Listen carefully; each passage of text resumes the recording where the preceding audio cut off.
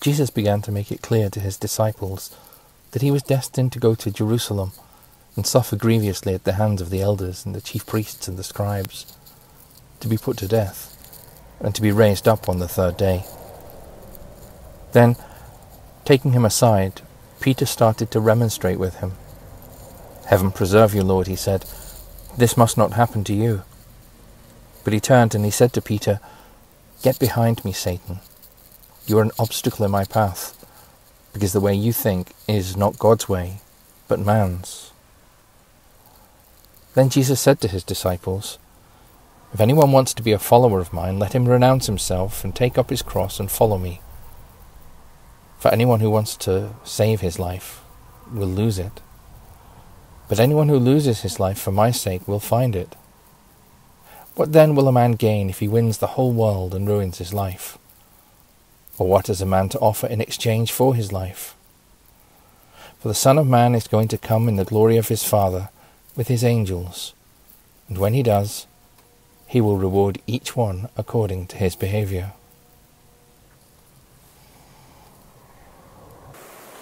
After I'd been in Zimbabwe for about a year or so, I became quite ill.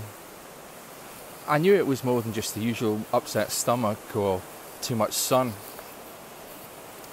So after worrying for a while, I decided I'd have to see somebody. So I hitchhiked to the nearest mission hospital.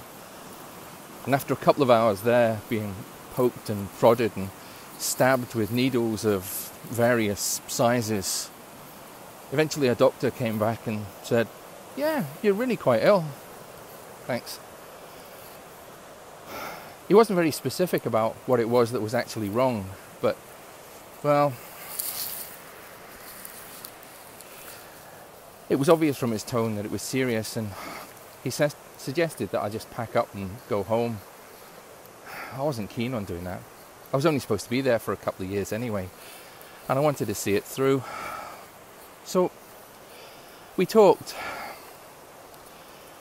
and he suggested a compromise that I'll leave the school and go and stay in the capital in Harare for a couple of months and recuperate there and have access to better medication and, well, better food and hygiene too. But it wasn't really practical. You know, I had nowhere to stay in Harare, and even if I did, I didn't want to miss a couple of months out of school. So eventually we settled on the idea that I would leave the country and come back home to Britain for a while until I was considerably better. So I sold a few things to get the airfare home, and I flew to London, the only place you could fly to, and then hitchhiked all the way home, back to Irvine. It was wonderful to see the faces on some of the drivers that picked me up. "So, where are you coming from?" "Zimbabwe." "Hitching all the way?" "Kind of." It was great to be back, catching up with family and friends, spending time with them. Mushrooms, eating mushrooms. Couldn't believe how much I'd missed eating mushrooms. Going for walks in the rain. Although I was home mainly to recover from being ill, I didn't waste my time either. At least I don't think so. I visited the local libraries, and they were kind enough to donate hundreds and hundreds of books that had been withdrawn from circulation. In fact, they took me to their depot, their storage depot, and just invited me to go through all the books that were there and choose whatever I wanted. And then they made a few suggestions themselves of what might be useful.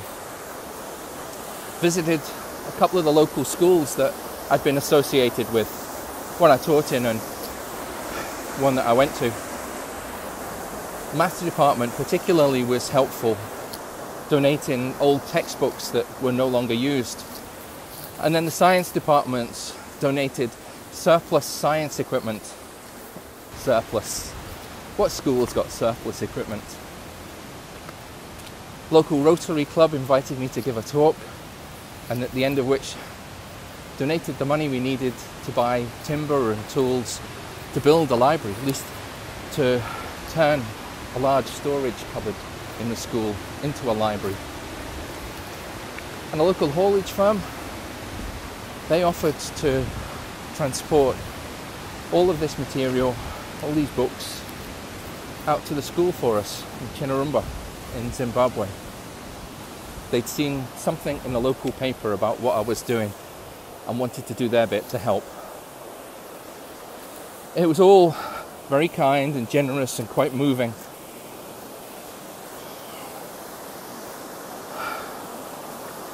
And as the time drew near for me to go back to Zimbabwe, I was quite excited about what we'd be able to do. But I was also quite apprehensive. I had been ill, and I didn't want to get that ill again. I discovered that, I was going to say a phobia of snakes, a fear of snakes. A phobia is an irrational fear. I think it's fairly rational to be frightened of snakes. I was terrified. And there were things that I really struggled with when I was out there. Mainly attitudes towards women and the way that they were treated. And I didn't want to continue fighting against that. And it's not something that I could just easily put up with. But I did want to go back. I'd started something and I hadn't finished it. And I was going out to something I knew this time. When I first went out, I had ideas of what it would be like, and most of them were wrong. This time, I knew what I was going to. And I knew I'd be able to do far more in the second year than ever I was able to do in the first. But I was still nervous. I was still struggling with it. And as the day drew near, friends and family started talking to me about it too, trying to talk me out of it.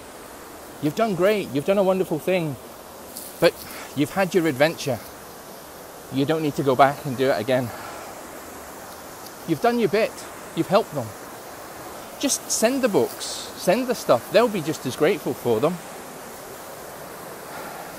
And for all their kindness and their concern, they were just making it harder for me, more difficult for me to do what I had freely chosen to do, what I really believed was the right thing for me to do.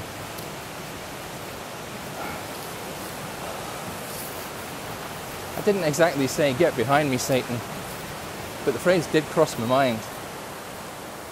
And I discovered a newfound sympathy for Jesus when he was trying to explain to his disciples where his road lay, what he knew was the right thing, what he had to do.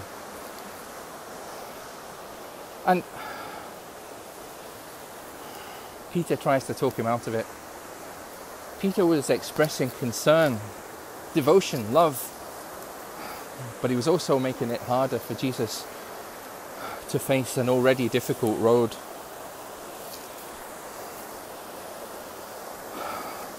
It can be so easy, can't it? So tempting to take the soft option, the easy road, to turn aside from a road full of challenges. But sometimes it's the hard road that we're actually called to take. It's the hard road that we have to walk.